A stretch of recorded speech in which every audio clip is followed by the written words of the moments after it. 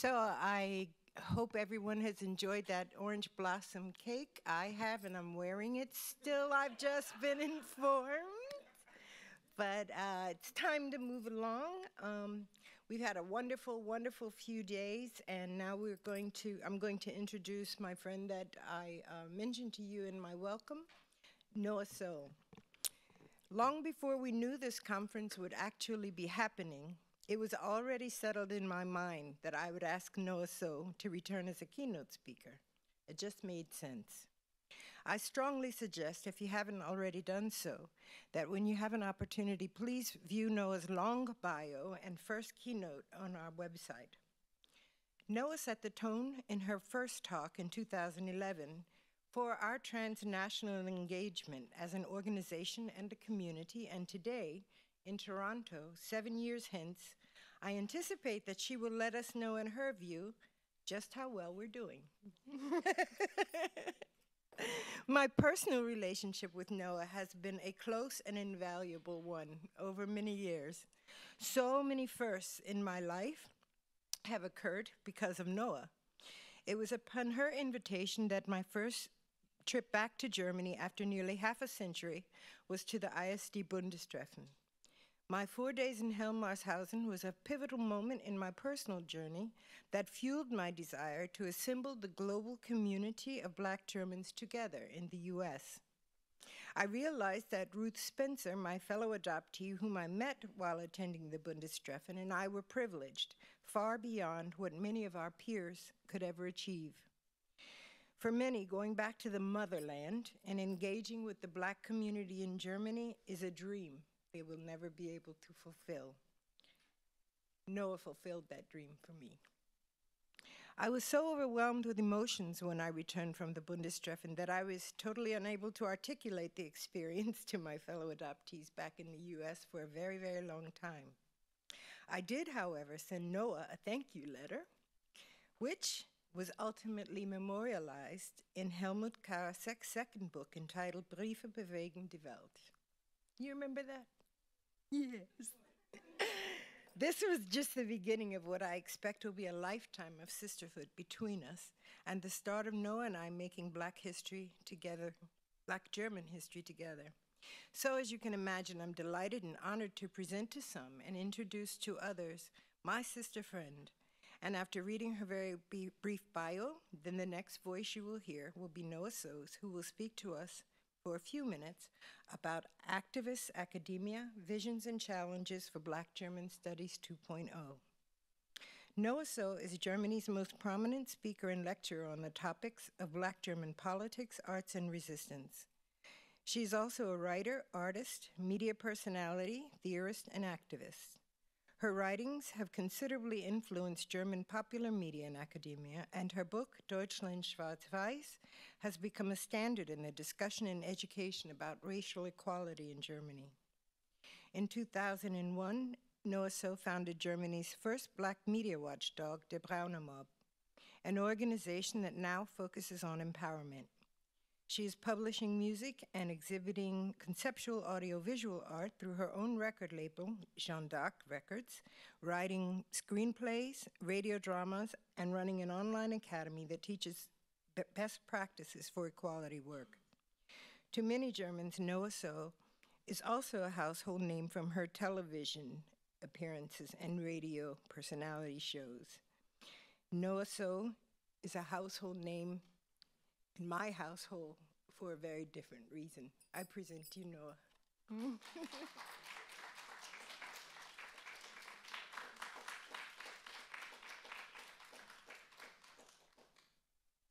Oh, how to live up to this.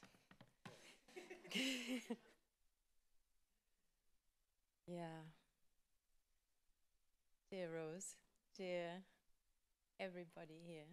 I am honored and delighted to return as the keynote speaker for this conference, and I'm happy that there is continuity in this conference, organized by the Black German Heritage and Research Association, and that we continue to connect and represent in this discourse also in North America. It's my first time in Canada, so I've tried to avoid it so far. because almost all of those of my friends who came over to Canada once, they just returned to Germany once to pack their bags and move over. So I wouldn't even get a chance to ask them, like, what's it like? How was Toronto? How was Canada? Because they were already busy selling their stuff and applying for Canadian work visa. So I thought to myself, I will no way, I will never go to Canada, you know, that's not what I planned. But of course, for the Black German Heritage and Research Association and my Geschwister overseas, yeah, I got over myself. And I did the risky thing. I'm also pleased to see young people coming here to this conference for the first time. And I'm also honored to meet some people on whose shoulders I stand. And for example, Professor Fatima Al-Tayyib, without whose work all of my work in this field would not even remotely be possible. Thank you for participating and for your great and insightful keynote yesterday. So before I start, a small glossary. And oh yeah, by the way, I prepared a link, which I will show at the end of the presentation. And under this link, when you visit this link, then you can just send me an email with one button, and there you will get all sorts of quotes and slides from the presentation. So you don't need to make an effort to write it down now or take pictures or stuff like that. Okay, the glossary. So, Afrodeutsche, seeing if it works. Whom exactly do I talk about when I use Afrodeutsche? If it's about individuals, then I use Afrodeutsch for Black people who live in Germany or are of German socialization or of German descent and who identify with the term also. Not all Black people in Germany necessarily identify as Afrodeutsch because they don't identify as a German. Some of us identify by the countries of our parents or grandparents, regardless of our actual nationality in the passports. Many German people of color don't identify as German, simply because Germany is heavily opposed to the concept of binationality or multinationality. So we're not supposed to express our multinational or multicultural or multi-ethnic heritages, identities. And yeah, many bow to the pressure of choosing and choose the non-German one. For this reason, Afrodeutsch can never be superimposed onto a person, but a person can always opt out, so to say, and say, for example, no, I am not Afrodeutsch, I am Ghanaian, regardless of their nationality. So much for the personal, for the individual, and concerning the structural, of course, I will use the term for individuals without every single person's consent. So for naming the population as a whole, I also sometimes use the term Afrodeutsche, which means, to me, in this context, Black people who live in Germany or are of German socialization or of German descent. We're very diverse, we belong to a number of diasporas, we have multiple cultures. Some families have been in Germany forever and some just arrived a week ago, which is equally fine. And apart from Afrodeutsch, I also use the term Black Germans.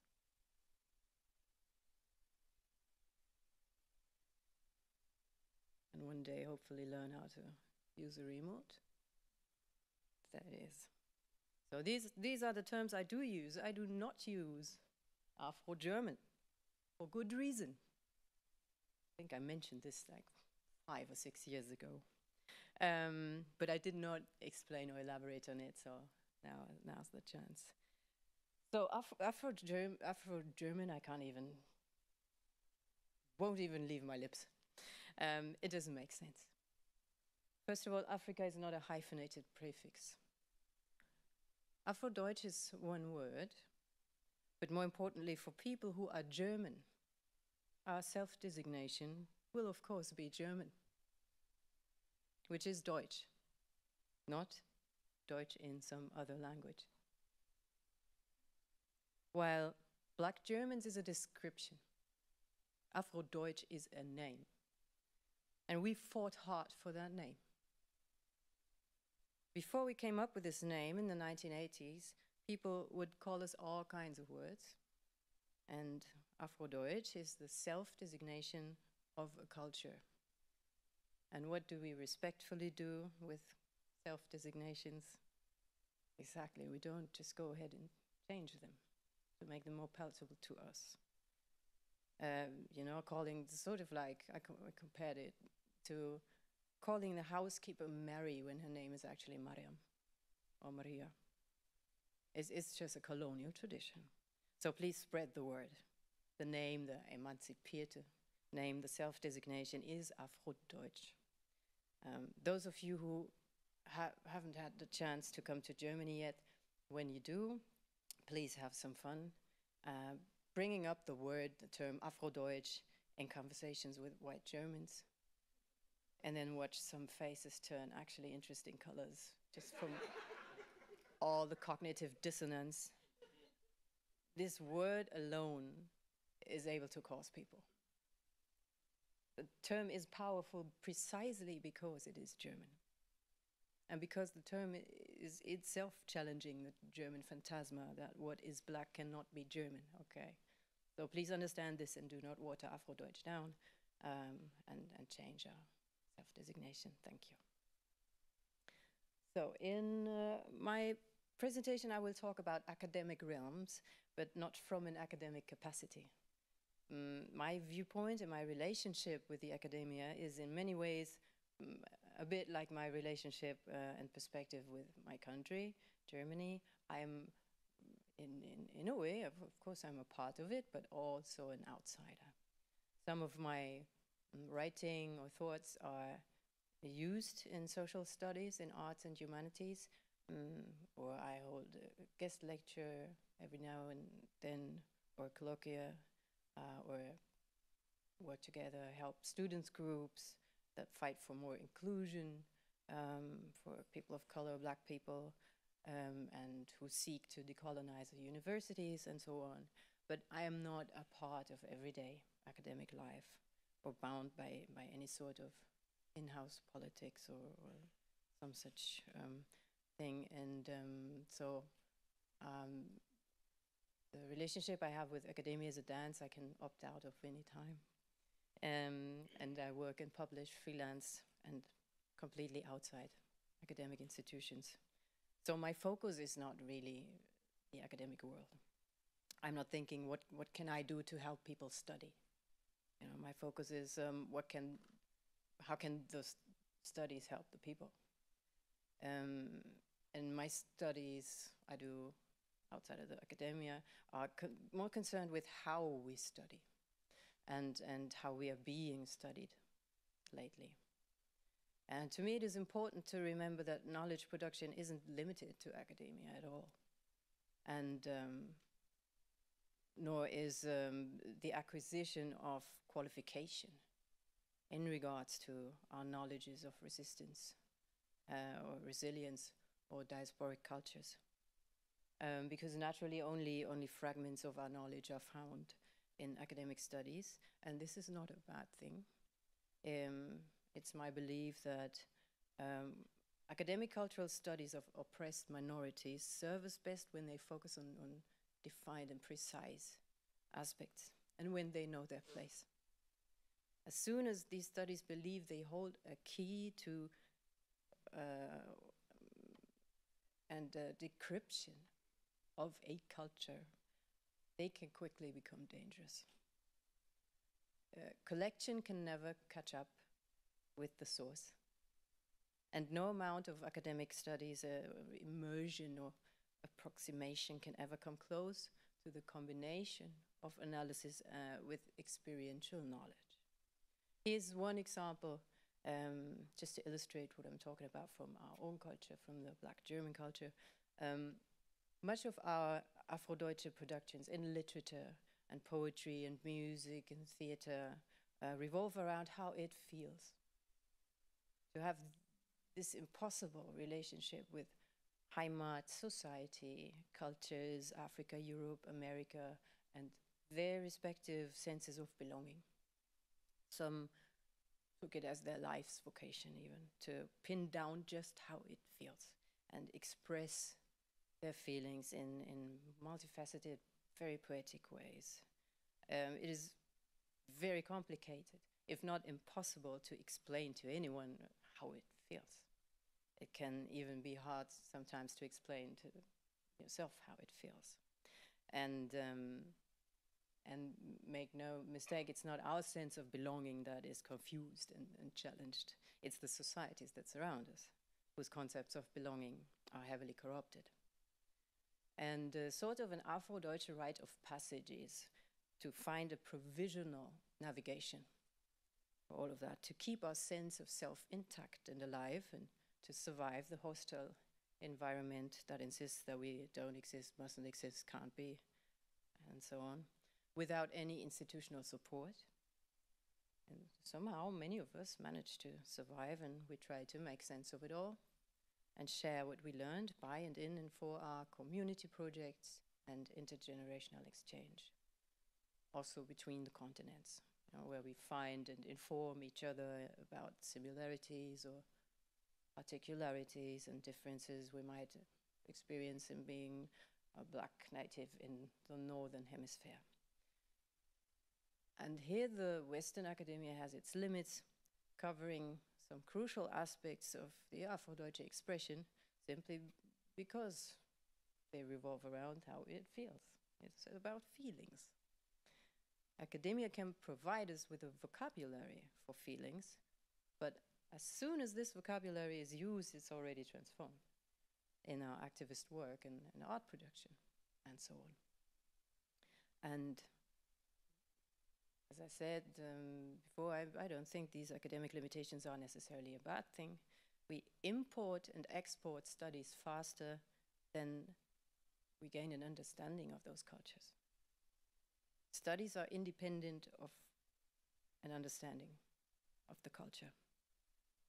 I don't know, for some this might be a provocative thought, but for us living in Germany, it is just common knowledge, really, because of the old school way cultural studies are being conducted in Germany. In many cultural studies in Germany, it's the norm, for example, to learn the grammar of a language without learning to speak or even understand the language. It is the norm to use textbooks by German or European authors who describe or who interpret a culture and not read anything original from original authors from the culture one is studying. It is the norm, very much so in Germany, to engage in moral debate about a culture's tradition long before having acquired any kind of deeper knowledge about or understanding of these traditions. Deeper understanding could come, for example, from living there for a few years or so, and not as an expat in a gated community surrounded by other expats. It is German tradition to exclude the people of the very culture that is being studied, to exclude them from the studies about themselves, essentially. The excuse is always that the natives allegedly cannot view their cultures objectively, as if anybody could. When we examine cultures, of course, we can do so only ever through the lens of our own culture. The real reasons as subjects of cultural studies we are being kept out of said studies is because it is embarrassing when the real deal is present all of a sudden and can correct the professor and disturb the constant undercurrent of supremacy that is also deeply ingrained in the mechanics of these studies.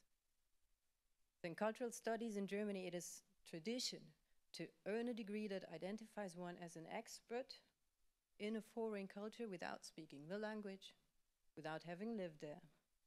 And then, earn a degree qualifying one to become the head of an NGO or institution that acts as a gatekeeper for resources for this culture, while all the people of this culture are systematically excluded from these studies.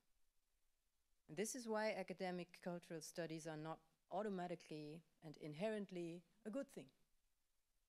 The power imbalance between academia and non-academia is very much alive. In Germany, we do not have affirmative action or any such thing. And what's more, German studies and OECD country studies show that, sadly, access to higher education is nowhere as dependent on social background as it is in Germany. Germany has been repeatedly reprimanded by the UN Commission of Human Rights for its inadequate understanding and implementation of structural and institutional racism. And these two things belong together, the non-permeability of studies for people who are not from an academic background and the lack of understanding of what racism actually is. These two go together. So Germany holds the red lantern of the OECD countries in the inclusion of children who are born there but aren't members of the ethnic majority. German term used for this is Migrationshintergrund, migration background. And but you acquire it from your grandparents, regardless of whether you actually migrated or your parents actually migrated or not. So with this logic, every German person would have a fascismus background. The term migration background is a cover-up for people of color, really, because it is not applied to white Scandinavians and or white Americans. And the same studies show how Germany discriminates against children depending on background. And you know, firstly, those children, and then excludes them from higher education. The same studies show that these kids show a heightened willingness to learn and a positive attitude. So while nowadays, for sheer, you know, neoliberal reasons, every washing detergent company has understood that diversity is a prerequisite for staying in business or being able to make a good judgment or something like that. Our universities have yet to learn this. They are far, far behind, and apart from the country overall not getting any smarter like that. Another effect is simply that for us, for Black people in Germany, we have a touchy relationship with the academia. Many young people still have to move to other countries in order to be able to study. Of course, some do make it through, and in the academia, despite many a circumstance, to their disadvantage. And many of them are doing a great job keeping social justice issues and Black German issues on the agenda. And a really good example, if not a typical one, I think, is the Black German Heritage and Research Association's president, Rosemarie Peña, who takes it upon herself to combine research and activism and is networking all over the globe and keeps putting together conferences like this one, you know, and being in the academia from her own free will. When young people, though, ask me where they should study, I mostly am reluctant to suggest Germany, because the environment in Germany, in German universities, is so hostile. There's so much epistemic violence also still, and so much immediate abuse that simply many don't survive it in good health, or not at all. While the neoliberal myth of you can do it if you work hard is still alive and well, and ignoring the very real manifestations of structural racism on the psyche and the body. You can do it, yeah, when you happen to be supernaturally resilient and very, very lucky. Your talent and your dedication and your amount of work have nothing to do with it.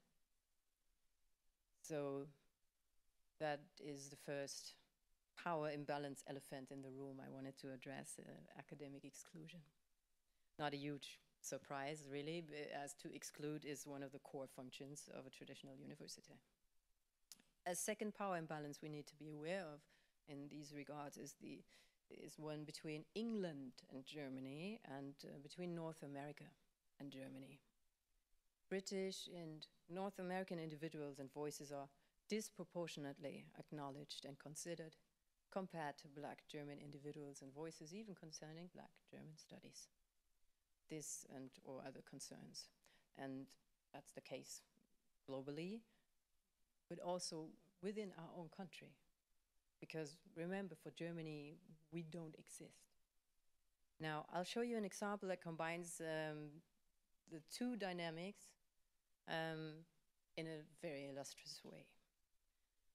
A couple of years ago, the University of Bremen applied for a 7-figure funding to build an entire faculty for Black studies. This would have been the first faculty for Black studies in Germany. The plan included a professor, 1.5 actually, and multiple employees, and a PhD program, and so on. The human resources were already decided upon, so who was going to work there and employed was all set. Simply what was missing from this faculty plan was a single Black person. So this is a grab I took from their webpage when they still had it open. Mark the name, Professor Dr. Sabine Bröck, please. And fighting with the projector. There, okay. So for your information, none of these people were Black but white passing or something like that. Could be, you know, but they weren't. We know who they are, so.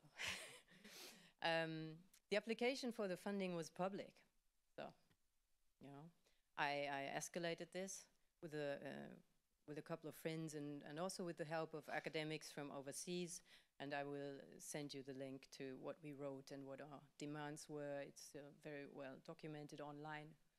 And now it's getting very, very interesting. The reaction of this faculty group wasn't okay. Oh, so we missed that. Okay, we better include some Black people in this plan now quickly. No, what they did was they just completely shut it down. They withdrew the entire application and the preliminary studies groups they had. They shut it down. Like, if we can't have it all for ourselves, it's not happening. Let this sink in. They'd rather not have a brand new faculty for Black studies for over $1 million if this would involve Black people in any kind of salaried positions.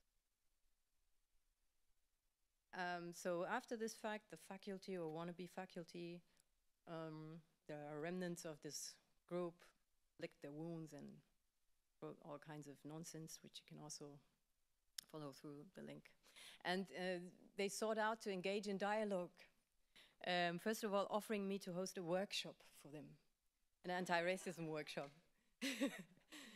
And I was really angry. I said, oh, thank you. I'm a best-selling author and theorist, and nowhere on my webpage does it say entitlement babysitter, you know. And a workshop is informal, of course. You know, inviting me to hold a workshop does not mean they even acknowledge my analysis or those of my colleagues. You know, it means they think I'm their personal therapist, and it's somehow my responsibility to fix them.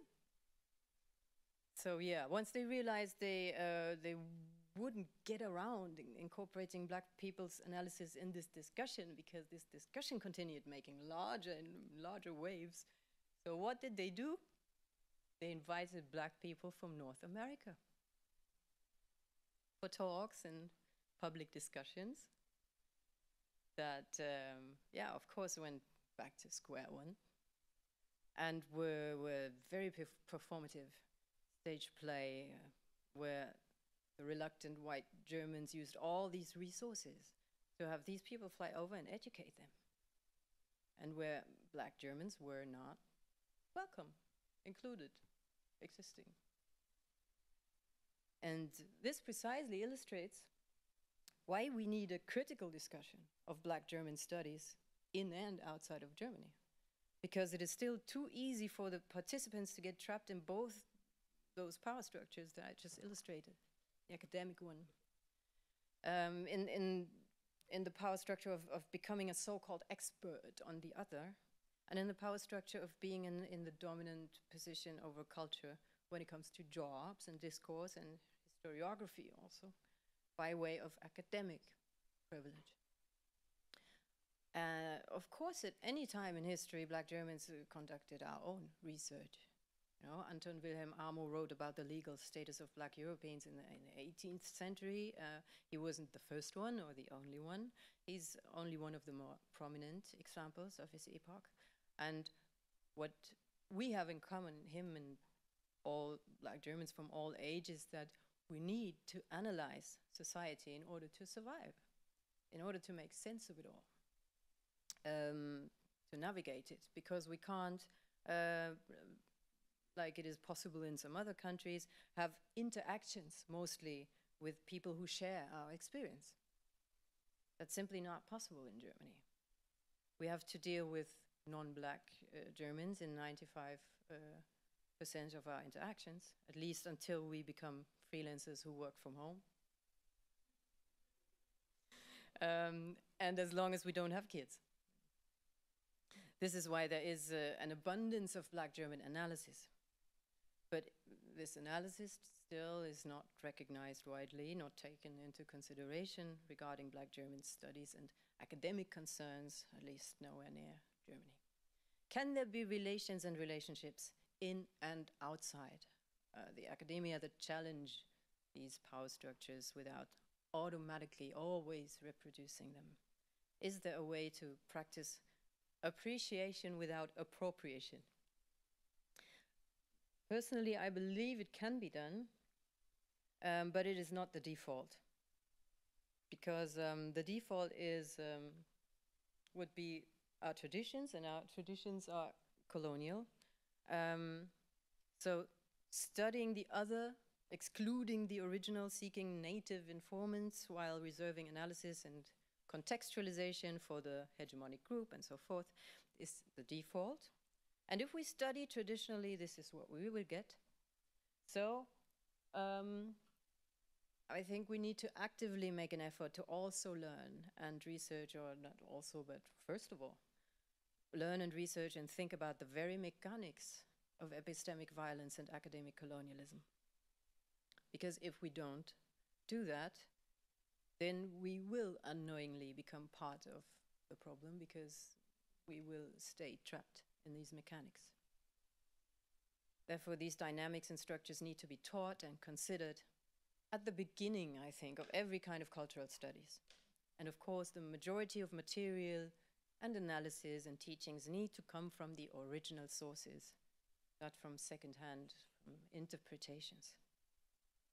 And it is imperative we make an effort to open black German studies generally, black European studies and on black diasporic studies, to those populations who are institutionally discriminated against, who are disproportionately denied access to the studies, namely black Germans and black people from all countries that do not acknowledge the existence of a black minority population. So if there was one single good thing that came out of this disaster in Bremen, inviting only Americans, then it's that the invited folks from the United States weren't all naive enough, and some soon found out that it was fishy and what was going on, and they gave us some magnificent quotes. For example, J. Austin Williams, who said, "The work is always devastating. There is nothing casual about this work. I step into the abyss and I ask them to as well." By them, meaning the colleagues who do not share the black experience. I followed the discussion on Twitter as I wasn't invited. Which takes me to my next suggestion. I'm still a believer that after an assessment of the challenges, we should try to formulate some sort of next steps and take action. Otherwise, I would just indulge in the German tradition of trying to win the world championship in complaining, you know, but not really doing anything. So please allow me to share some practices that proved helpful for me and the activist groups I'm in so far.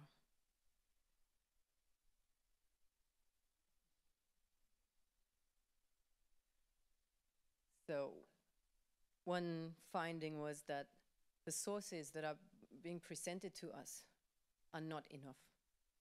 We also need to do our own research, including but not limited to online research.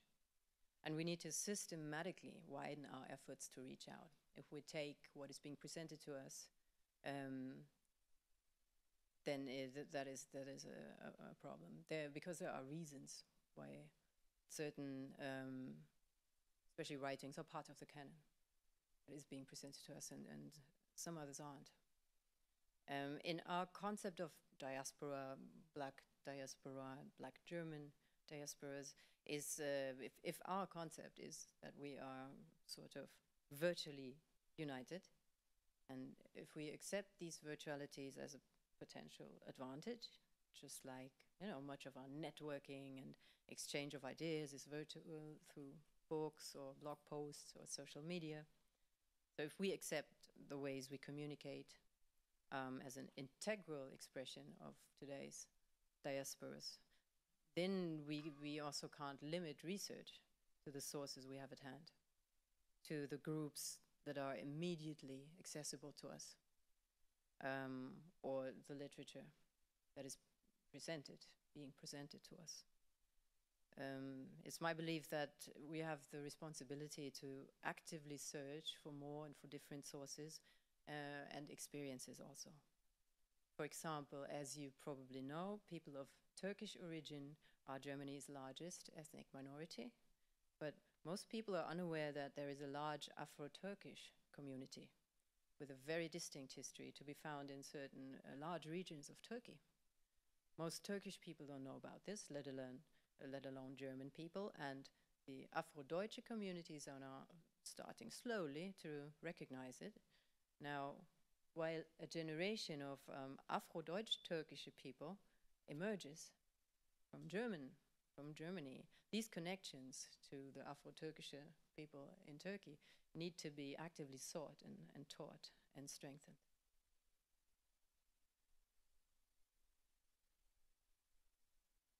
Yeah. My next suggestion is intersectionality now. I was once in an organization where many years ago we made the mistake to think, if we openly promote queer Black perspectives and simultaneously those of people with disabilities, then we will just scare everybody away while we ourselves were queer and disabled. Like, I know, we actually thought that fighting for Black rights meant putting back being vocal about Black queer rights, Black gender queer rights, and so on. Well, now, of course, I have learned so much better, you know, and we know that we had been tricked. It's a societal coercion that translates as, no, don't go too far. You know, don't challenge too many norms, especially don't piss off the patriarchy, and so on. And yeah, today we know that our reaction to suppress our more vulnerable perspectives, it may be understandable from a historical standpoint, but it's certainly not making sense from an activist standpoint and from a moral standpoint. And without intersectionality as a focus, I believe that all our ideas and actions will be exclusory and incomplete. One guy calling himself on social media son of Baldwin, well, I actually don't know if it's a guy, but a person, put out this meme saying, if your Black revolution involves the subjugation of Black women, Black queer people, Black disabled people, your Black revolution is simply white supremacy with a darker name. And we have the advantage that intersectionality is a black discipline. We own it, so let's own it. You know, we needn't water anything down or dump anything down to make it more palatable. If I learned anything in activism, then it's that the opinions of the oppressed do not have to be palatable to be true and transformative. And in order to promote intersectionalism, because we're not all from the same classroom, so I wasn't sure if it was still necessary to advertise for it or not. I thought, better safe than sorry. I collected a couple of advantages of us operating in intersectionality mode. So, well, okay, advantages of intersectionality mode. First of all, we ourselves, yes.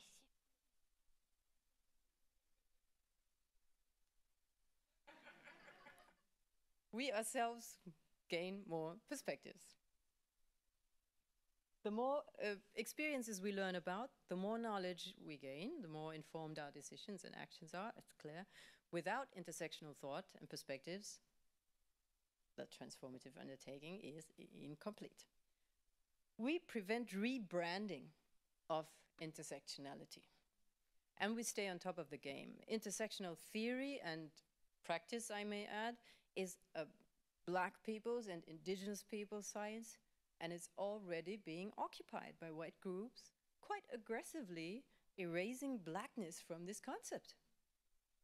Intersectional theory revolves around issues of race, gender, class, and so on, and there are many more markers, like disability, gender presentation, and gender identity, just to name a few, but at its core lies the intersection of race, class, and gender. You don't just erase race from that, from the foundational equation. Yet this is precisely what many non-black academic groups and individuals are doing at the moment, even learning so, at least at German universities. And not only in Germany, I think. So we better fiercely practice intersectional thinking and action, so we don't get another cultural tradition hijacked and sold back to us eventually. Like, I don't need an intersectional Elvis and Eminem. Thank you very much. No. Autonomous historiography. I'm trying to avoid the word authentic here, as it's so problematic. So what I mean by this is we avoid being written, once again. If we exclude perspectives, then these perspectives have no other choice but to team up with other folks in order to be acknowledged. And this is not only sad, but also unhelpful for our own historiography, because all those parts of our historiography are then once again collected, compiled, written, and edited by non-black people. Ouch. No, we've been there. So the next advantage applies to vanity. When we practice intersectionality, we are not coming across as irrelevant and outdated. So the little Autobahnkreuz there, you see, that is German for intersection, the Kreuzung. Did you think you'll experience a German conference without someone mentioning Autobahn? Think again. So, okay, so this was the little excursion for to advertise intersectionality with under the risk of it not being necessary anymore, because you're already totally in the fan club of intersectional studies and application. So now back to my final suggestions for the visions, the future. Sorry. So yeah, I want to advocate for generally being more deliberate about whom we share our personal stories, our biographies with.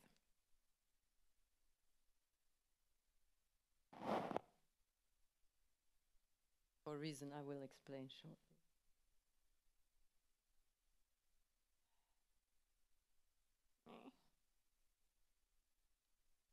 Help. So, okay, what I said about historiography also applies to media, and publications, we're far too often being portrayed from outside. Studying or portraying an ethnic minority, learning about oppression is not automatically or inherently good. After all, it's possible to only do it in order to learn how to better exclude people, to better discriminate, in order to derive resources from them, or in order to gain an advantage over them, all of which is vividly shown by the so-called Black Studies Bremen. So, being published, being studied, being well received does not hold any intrinsic value when one's intellectual agency is seized, which unfortunately is all too frequently the case. Some of us cooperate from time to time with German media productions in order to, try to get points across into the mainstream. And it's always a very, very risky endeavor. And it's in and of itself absolutely understandable. It's important that some points are made publicly and also in mainstream media. And it's also important that some stories are being told. But the results are, so far, almost without exception, films that carry racist titles, for example. For example, Massakoi's book in Germany carries a racist title. Or productions that exclusively centralize white perspectives, or voyeuristic gaze, or films containing questionable scenes that are potentially re-traumatizing, productions that don't show any interest whatsoever in empowerment. That's the majority of those productions.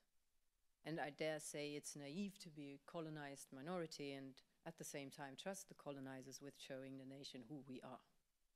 So I will also put up an article about which questions we can and should ask ourselves in every encounter with the media, just because I've been working in the media so long and know every dirty trick, and to secure that we keep some sort of control also over our own stories.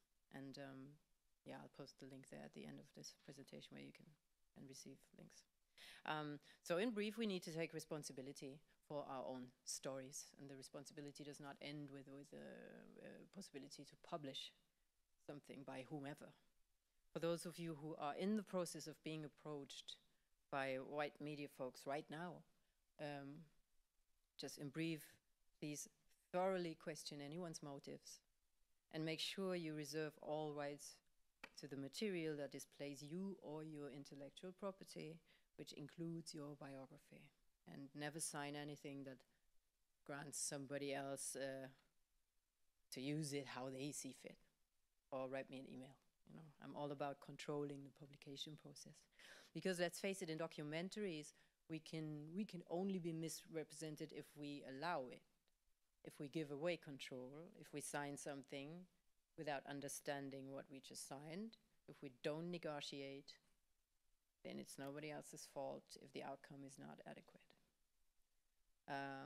Our biographies are spectacular. They're incredibly rich parables that directly lead to a better understanding of how societies work, how diaspora works, how Europe works, and how resilience works. We need to start regarding each and every one of those biographies as a treasure that is worth protecting.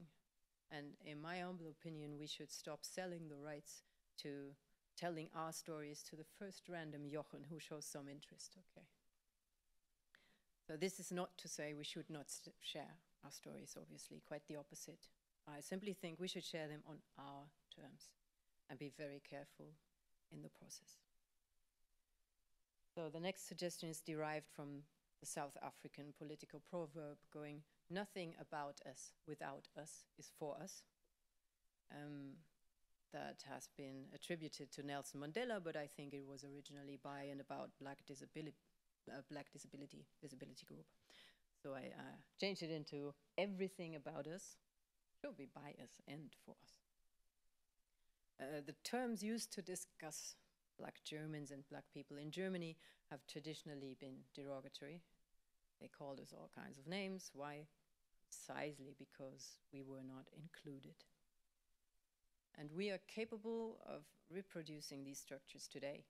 If we aren't thinking hard, whom did I just forget?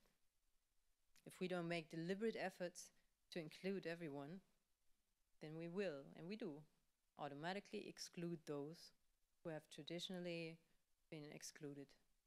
And that would, for example, be in Black German studies, exactly the people who put together this conference, the transnational adoptees and abducted. Because demographically, they are not a huge group.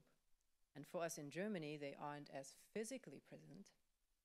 Sadly, many of us in Germany rarely include them in our considerations, often about Black Germany, and very rarely do Black German adoptees get included and acknowledged in any kind of African diasporic studies in general. And this needs to change. The bottom line of all these aforementioned points is just be very vigilant about representation. Why did we like the film Black Panther? Because representation matters. You know, where do these filmmakers need to do better next time?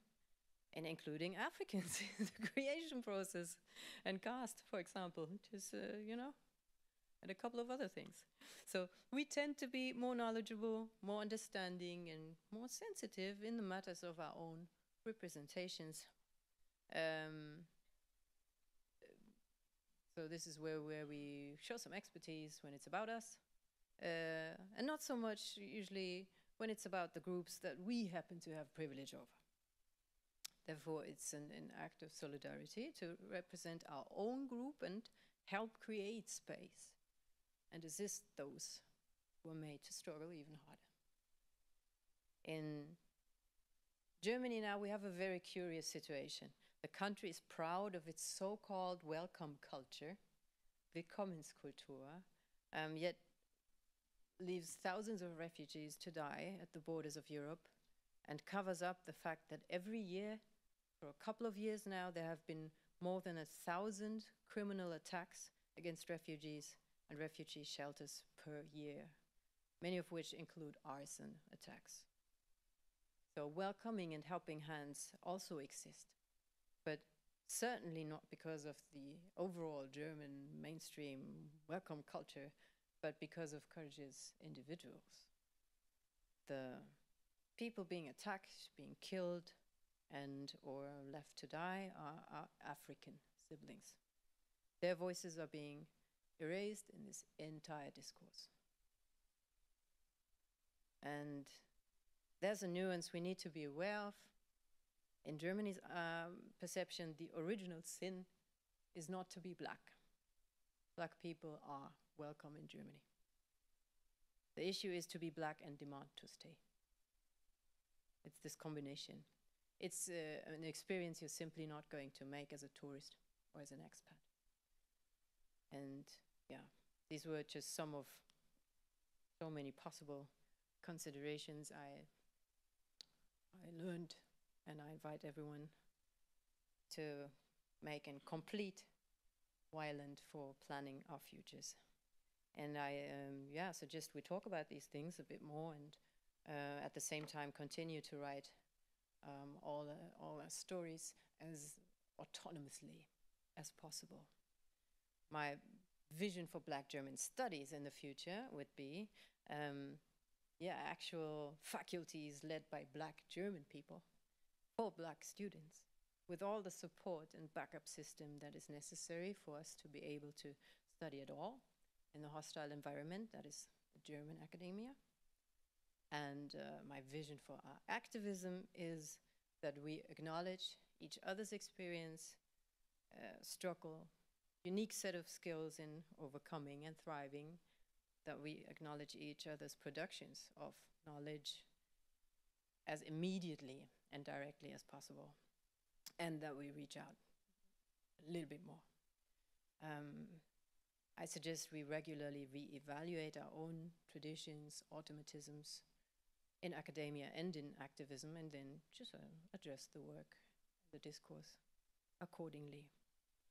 We're presently in the United Nations International Decade for People of African Descent. So yeah, let's make this truly about our cause, as complete as we can, as a complex and beautiful, multifaceted, diasporic thing, and in close dialogue with our neighbor continent, Africa, speaking from a German perspective, a neighbor continent, and with each other's best interest in mind, because we have overcome so much historically and individually, and we share many an experience. So yeah, we could build and nurture our collective knowledges with care and with love. Because after the decade for people of African descent, we have an entire future for people of African descent. Thank you very much.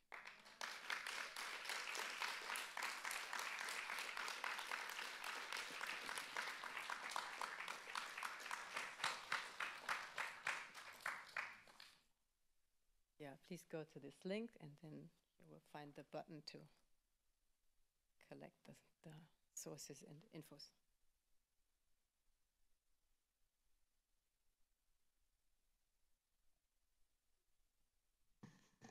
Well, thank you. Thank you so much. What a powerful talk. Once again, you know, Noah's first keynote, I think I almost know it by heart by now. And I've written it quite a number of times. And I'm sure that I'll be citing this quite frequently. And we only have a few minutes before we do have to go to our dinner. I'd like to thank you once again for coming. I hope you've really enjoyed this event, and I invite you now to ask Noah or speak with her however you would like for the next few minutes. I think we have about how long? Okay, we have till 5:15, so questions, please.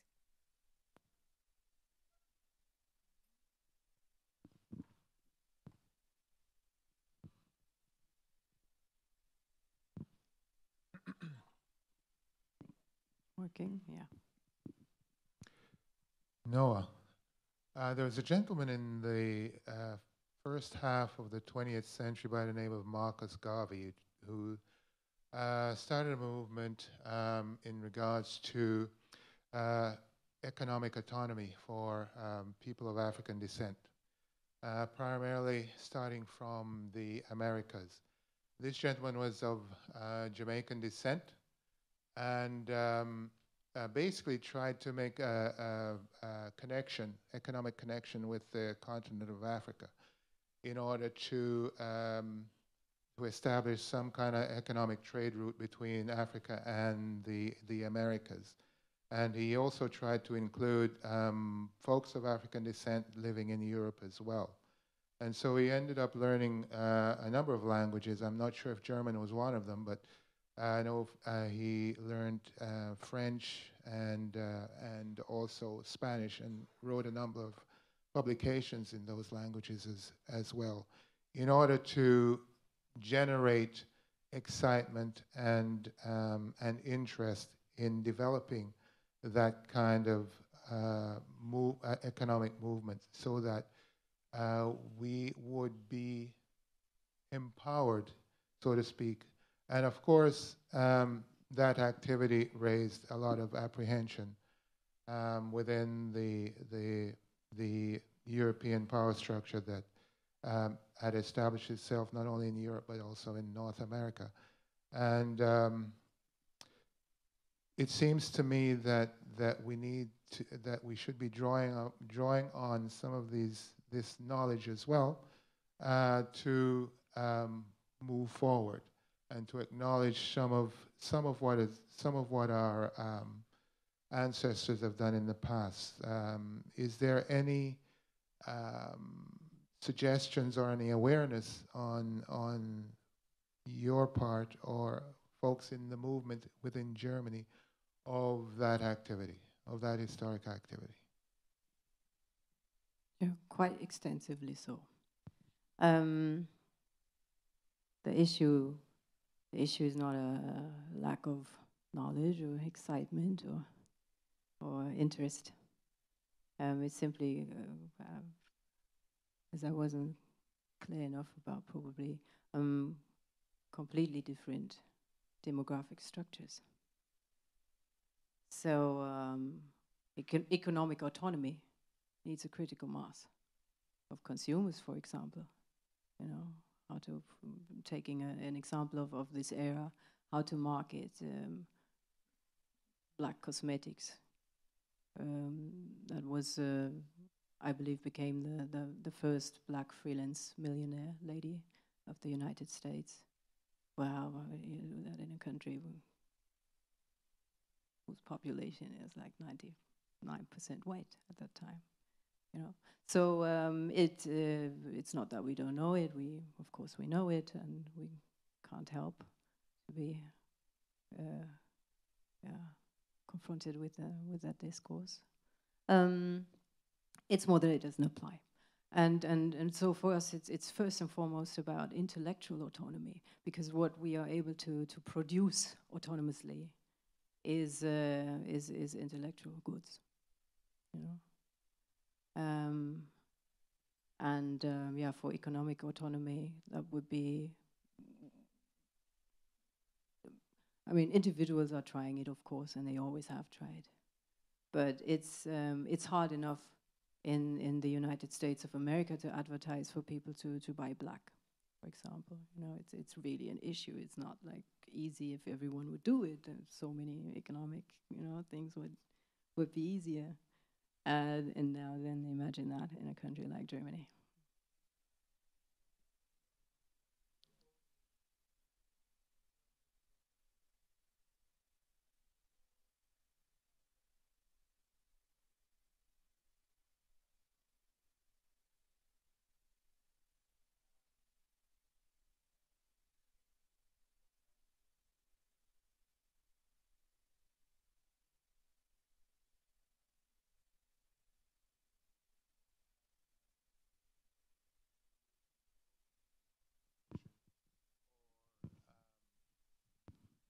Or material production. So it's not just producing material goods, but also the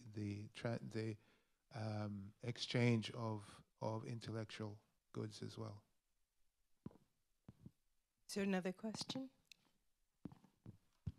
I was wondering, excuse me, about the term Afro-Deutsch. So a couple of years ago I used it and I was scolded by someone that this term only initially applied to biracial children who were born after World War II, I suppose. Is that true? Of course, there was never an official use for the term. It is a community term. I think this impression might have arisen. I'm aware of that. I think the impression might have arisen because the people in the movement that led to the coining of the self-denomination Afro-Deutsch, many of them shared a similar background or appeared to share a similar background, to be of a similar background. And there simply weren't many people with both African parents, for example, or migrants immediately from Africa within this movement at that time. Not saying that they weren't there or there were none, but they weren't the predominant group. So I think still from this time, one could get the impression that Afro-Deutsch meant a certain Herkunft, what's the certain origin? Yeah, thank you. Certain origin only, or a certain group, and yeah, for that reason also, some are quite touchy, and with the subject, and I understand that some people don't want to apply it to themselves or don't accept it for this reason. And this same person told me that in her experience, both her parents came from Africa, and she felt that the leadership of a lot of too many organizations is led by people who are biracial. So what would you say to that? I would say she's absolutely 100% right. You know, I would say that it took far too long to recognize this and address this, and it's even an issue by now, and will continue to be, because it's an issue of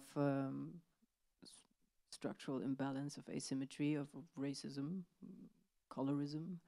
And it permeates the entire society, and we're part of the society. And we should also talk a lot more about these things. And just the other day, we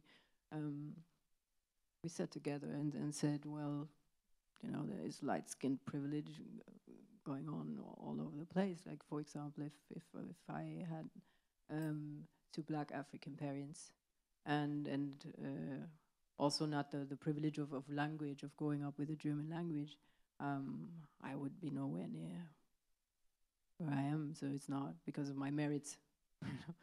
It's for that reason of privilege. So I think your friend, or whoever you talked about it, is completely right.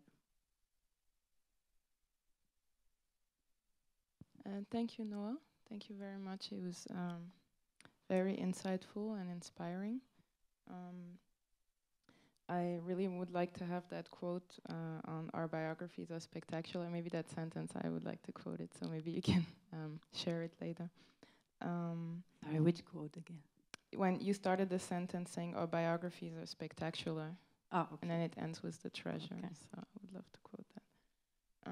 I also really appreciate the point you made about the German Willkommenskultur. I think this is a really important issue that needs to be thematized publicly.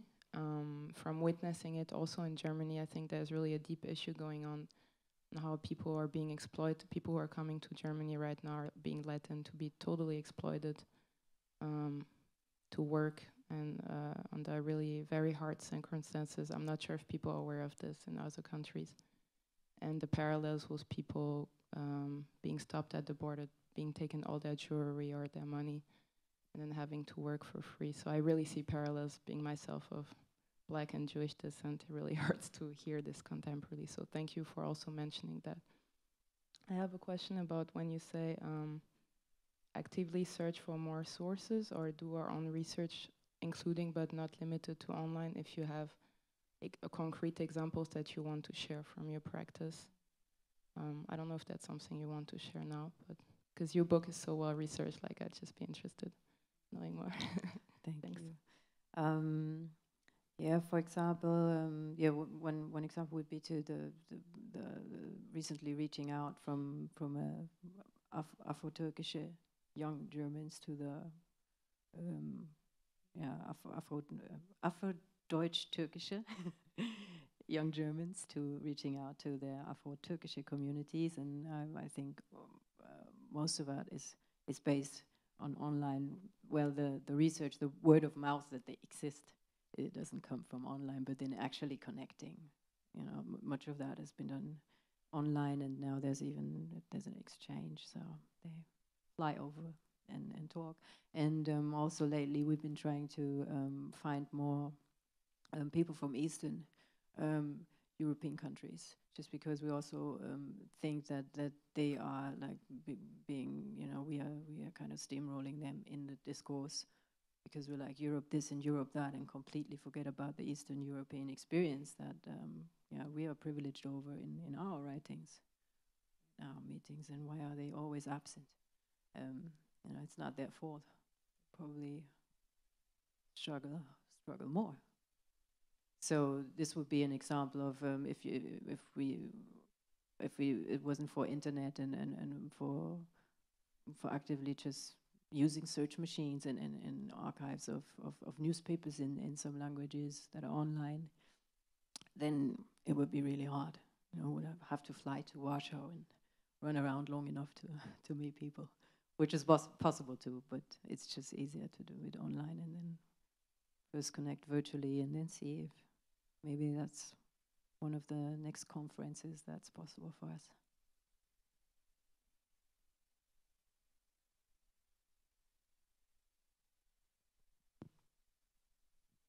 Thanks so much for your talk. I'm wondering about what's happening with teachers and especially at the Grundschule level. Because universities are also then producing the people who are teaching these kids, many of whom then, get on the sort of Hauptschule track before they've even gotten into the first grade. And so is there also work happening at that level, at the school level? So activism or grassroots work is happening on every level, but it's not structurally, really, it can only always just cover a pool of a handful of people, because we lack the structures or the power in the education to become a Grundschule teacher. What's it called? The Grundschule, elementary school. Thanks much. In the Ausbildung to become an elementary school teacher, concepts of bias, understanding of bias or how societal mechanisms work, stuff like that, is super limited.